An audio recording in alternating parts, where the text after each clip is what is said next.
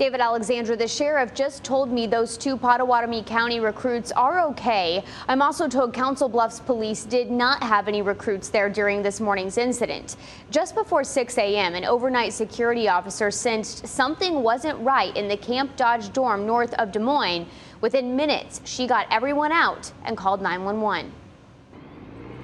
First responders, to be and in training. So, they're tough people.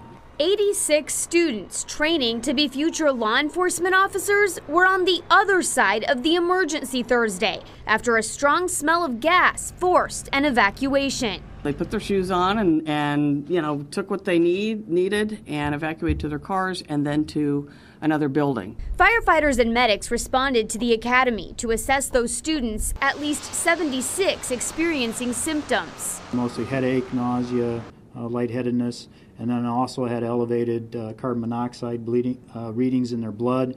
Those were the ones that were transported first.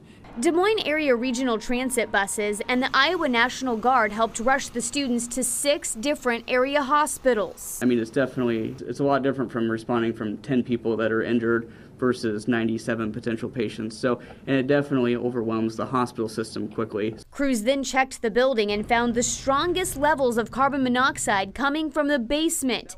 They're still investigating the cause of the leak, but say levels are back down to 0 and all students are expected to be okay. To transport 75 patients in that time frame and not have anybody that was severely injured is great. During the last legislative session, lawmakers did approve roughly $12 million for the demolition and redesign of the Iowa Law Enforcement Academy. The Academy's director that you just heard from said today that just this week they were meeting with designers for those plans. They expect the recruits to return to class Monday on their way toward graduation next month. Back to you.